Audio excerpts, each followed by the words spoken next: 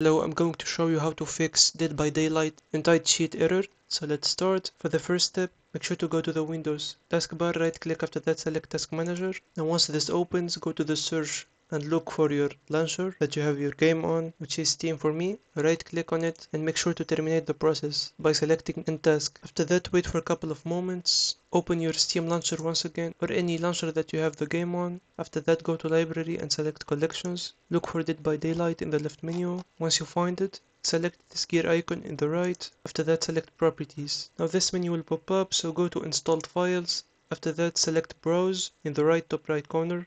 Now all you need to do, just look for the anti-cheat folder and make sure to delete it. After that, go back again to the same window and instead select Verify Integrity of Game Files. With that, you will be recovering all the missing files, and any corrupted or glitching file will be safely recovered without any issues. Just wait for the process to finish, and that's it. If you find it helpful, consider subscribing, and see you on the next one.